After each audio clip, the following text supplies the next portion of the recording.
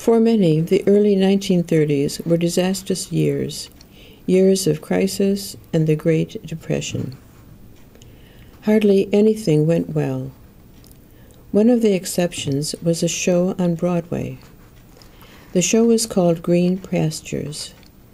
It played 1,635 times during those terrible years, up to the time that the man who played God in the show, the 70-year-old Richard B. Harrison, collapsed during a performance and died.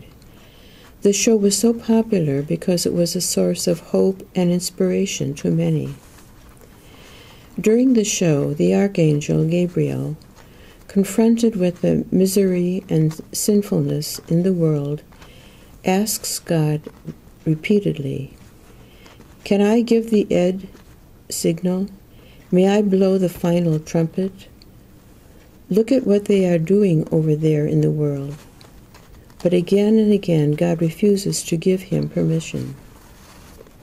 John the Baptizer would have loved to blow that trumpet. He did, in a way.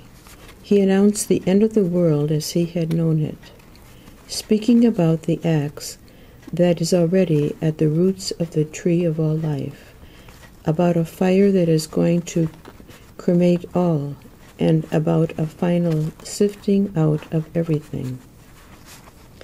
John did not know that the end of the old world would not come in this way, or that the end would come by the change Jesus was going to introduce. John did not believe in healing.